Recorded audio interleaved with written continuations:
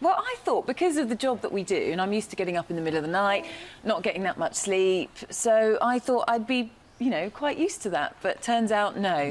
This is sleeplessness on a whole new level because, of course, you're just waking up every couple of hours.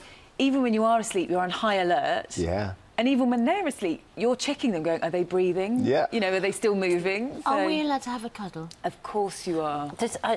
Am I going to pass her over? You have a cuddle first, because we've got some lovely little things for Charlotte and for Ellen as well. Look! Oh, you better take the cloth as well, just in case. We've already had hello. Oh. Here you go. Oh, my goodness. You know what's so lovely? She smells really It smells delicious. Here you go. Now, Charlotte, we've got you some presents, which you can open now. Thank you. While Susanna's having a little cuddle. We've had some lovely messages as well. Luke says, welcome back to Good Morning Britain, Charlotte. Catherine says, it looks like I'm getting broody.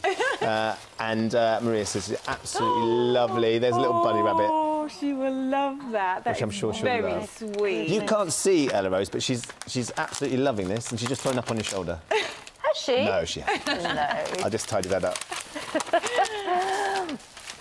What was the most unusual present you got, Charlotte? Well, do you know what? I think it would have to be the karaoke microphone that you gave me.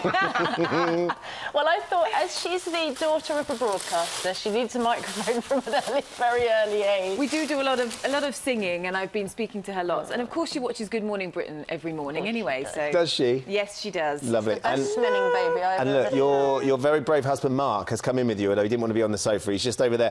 I assume he's been doing everything that a dutiful husband should be doing? Of course he has been. No, he's been very good because he's been helping at the weekends with the overnight. So at least I do get some sleep, which really helps. So. Who's more demanding, Charlotte or the baby?